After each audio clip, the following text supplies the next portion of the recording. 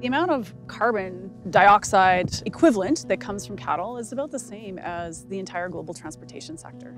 So cows emit the same amount of greenhouse gases as does every truck, train, plane, ship on the planet combined. And what we're working on is an additive that can reduce those greenhouse gas emissions by over 90% and reduce the environmental footprint of cattle production.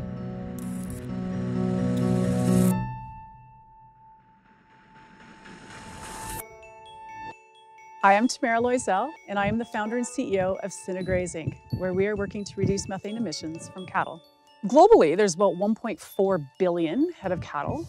Here in Canada, we have about 12 million, and here in Alberta, we have about 4.9 million head of cattle. Our 4.9 million head of cattle produce about 8.8 million tons of carbon dioxide equivalent from enteric methane. So if we have a product that can reduce that by 90%, we're talking about a very significant reduction in greenhouse gas emissions. Here's how they do it. Synergraze's solution is a natural cattle feed additive made with algae. Algae that's never been used in this way before and that Synergraze grows themselves. First, they had to figure out how to grow a lot of it cost effectively. Once they've finished growing it, it's then taken out of the tank when it's processed and dried and ground into powder. That powder is brought out to feedlots, where it's mixed into the animal feed. A very small amount, less than 1% by weight, has a huge impact on the cattle's methane emissions. To make sure it's healthy and effective in commercial production, Synergraze works with feedlot health management services.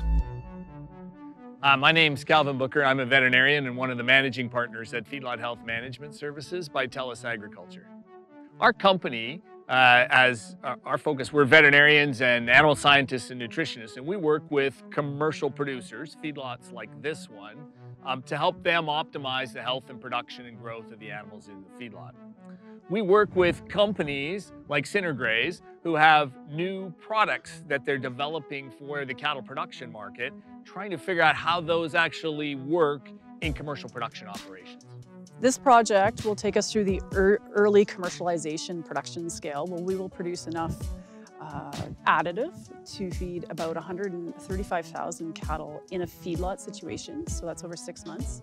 And we'll be able to reduce carbon emissions by about 78,000 tons of carbon dioxide with this early scale commercial project.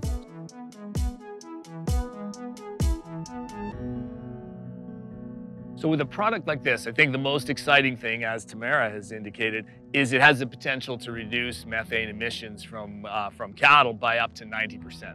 And that's a big number. The real question is, okay, now when we scale that up, are there other benefits that we see? Are there any downsides that or risks that we need to manage? And we really won't know that till we scale it up and get it into commercial production systems. ERA is matching funds up to $5 million, and it's a $15 million project.